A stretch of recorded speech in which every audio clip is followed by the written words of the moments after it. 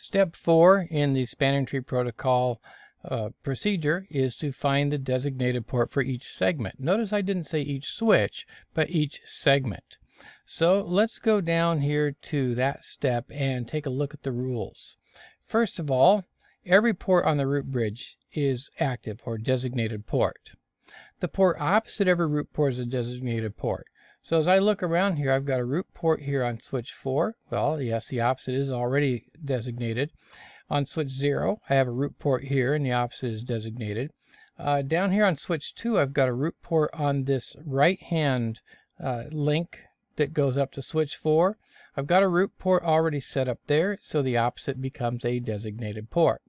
So that leaves three lines here, three segments. The one going kitty corner here between these two switches, then the left-hand link of this, or left-hand segment of this double link here, and then the bottom one.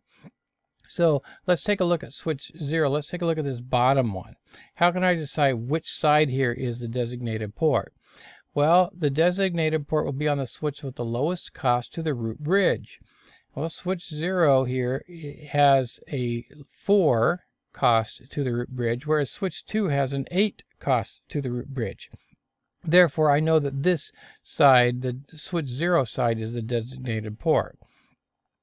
Let's take a look at switch 4 to switch 0, the one kitty corner here.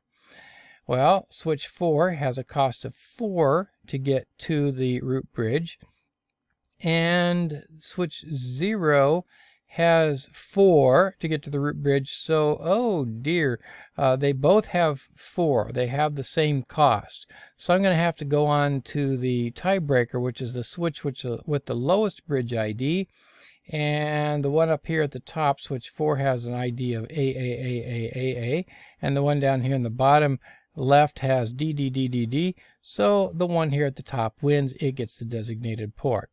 Same thing is true here of the left-hand double connection we have here. The switch 4 has AAAA, switch 2 has CCCC, so we're going to put that designated port on switch 4.